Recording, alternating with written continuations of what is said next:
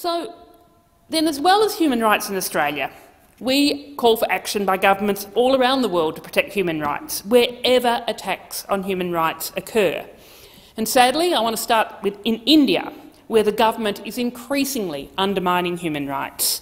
In its 2020 report, Freedom House said, "The Indian government has taken its Hindu nationalist agenda to a new level with a succession of policies that abrogate the rights of different segments of its Muslim population, threatening the democratic future of a country long seen as a potential bulwark of freedom in Asia and the world."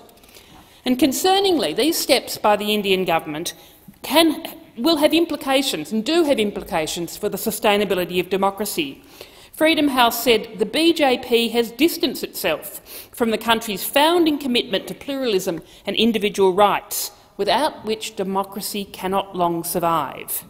And sadly, we've seen that shift towards nationalism and a willingness to undermine human rights play out in multiple areas.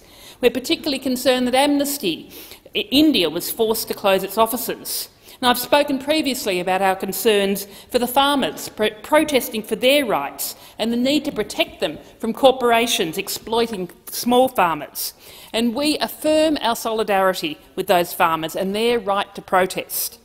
I also want to particularly mention the case of Disha Ravi, who is a young activist who was recently detained, which reflects a worrying pattern of attacking environmental activists. So I'm calling for the Indian government to ensure that she has the full protection of the law and is not simply persecuted because the government is sensitive about her environmental activism.